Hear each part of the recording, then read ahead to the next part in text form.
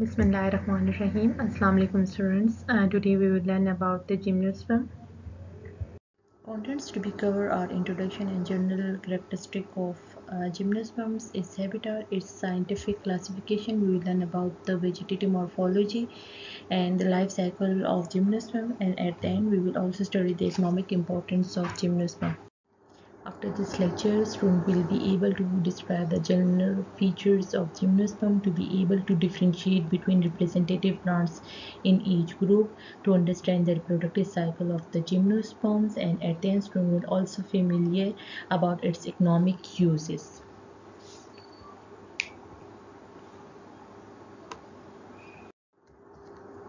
Okay student, before explaining gymnosperm, first we recall the flowchart of plant classification. As we all know that plants are broadly divided into two groups, that are non-vascular and vascular plants. In non-vascular plants we have bryophytes. They grow in moist places. They are called amphibians of plant kingdom as they grow on land but need water for reproduction.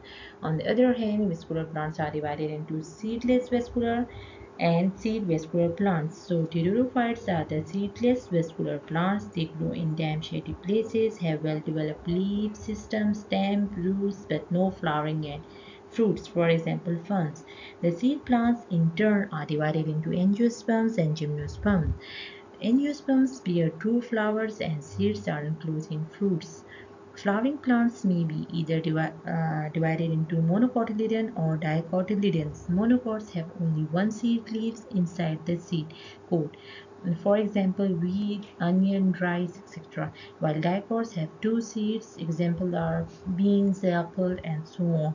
Gymnosperms are the non-flowering plants. They are tall trees or bushes producing cones. Seeds are not enclosed in fruits.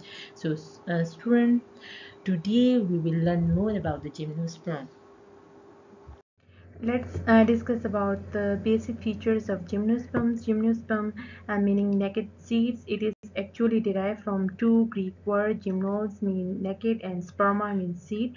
So seed bearing vascular plants are also called spermatophyte. What is seed? Seeds are actually reproductive part of plant and that contain plant embryo and store food. Gymnosperms have exposed ovules because the seeds of gymnosperms lack a protective enclosure and they have well developed vascular system. Plant body is tall, woody. Some are shrubs like Euphorbia and they have no herbs. The cell wall is made up of cellulose. Unlike ferns, they do not require water for reproduction. The plant life cycle have two alternating phases: dominant sporophyte, which is diploid, and the haploid phase are called gametophytes. Students, remember in gymnosperm the sporophyte is dominant phase. Gymnosperms are found in a wide variety of habitats throughout the world. Some are grown in dry conditions, so that plants are also called xerophytes. Some are grown at the high altitude, for example neophytes, whereas cycads are distributed throughout the world but very dense in equatorial region. So gymnosperms that occupy large area of the world with severe climatic conditions are adopted to conserve water because of the two main reasons. Firstly, their leaves are covered with heavy waxy cuticle, and secondly, stomata are sunken below the leaf surface to decrease the rate of evaporation. Here I would like to talk about the four kinds of gymnosperms. By far the largest group of gymnosperms are conifers, which are the dominant phylum of gymnosperms. Most are tall trees that usually bear scale leaves and needle-like leaves. Conifers include evergreen trees such as pine, spruces, firs, and cedars. Okay, cicadas bear large cones, look like palm trees because of the shape of their large compound leaves. Many cicada species host cyanobacteria, which is also known as blue-green algae, in the root nodules and form coralline masses on the ground surface known as coralloidal roots. You can also see coralloidal roots in the second picture. These cyanobacteria actually fix atmospheric nitrogen that are usable by plants. The example of cicadas are cycas and zimbia.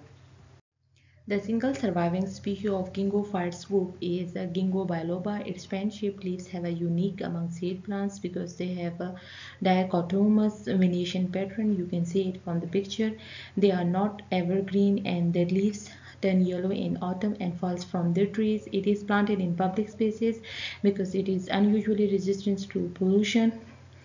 Ginkgo biloba is a dioecious plant having the male and female reproductive organ on a separate plants. The example of gingophytes are the Ginkgo biloba.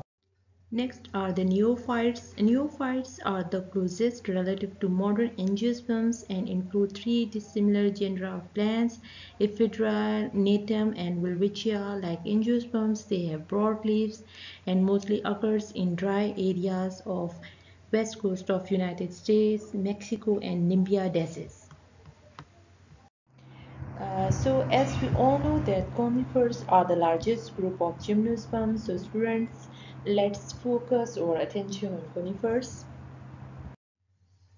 Okay class, according to the literature, conifers species make up 39% of the world forest. These conifers are distinguished from the other plants by their needle-like leaves and the presence of cones.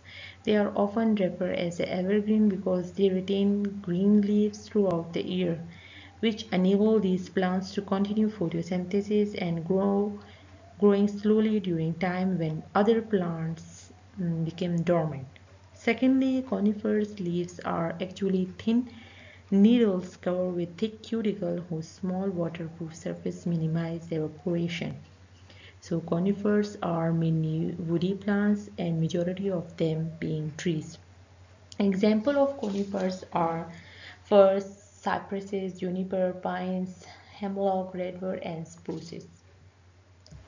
Students, and these are some example of coniferous trees. Now you can easily identify it. The first one is cedars, then junipers, pines, cycads, and Ginkgo biloba. Now we will discuss about the morphology of conifers. The plant body can be differentiated into leaves, stem, and roots. Conifers leaves are of two types, scale leaves and needle leaves. Scale leaves are brown in color and protective in nature. Scale leaves are very small, rough and dry, triangular in shape and brown in color, whereas needle leaves or foliage leaves are green and needle-like, arises from the stem in the form of bundles. These bundles are called fascicles. Some species have 2 to 5 needles per fascicle. Moreover, the outer surface of pine needles are covered with waxy layer of cuticle and stomata. The stem of conifers is erect and cylindrical in shape with two types of branches, long shoots and drop shoots. Long shoots are branches of unlimited growth, while drop shoots are of a limited growth. Regarding roots, conifers have taproot system. Taproot is a large cylindrical and dominant root from which other roots sprout laterally. The roots are actually infested with mycorrhizal fungus and are called mycorrhizal roots. A root absorb water and minerals from the surrounding soil.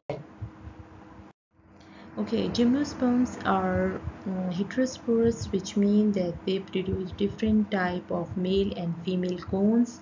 The microspores develop into pollen grains, while the megaspores develop into ovules. The thick wedge-shaped woody scale called oliferous scales arises in the axis of each breadth scale of female cone.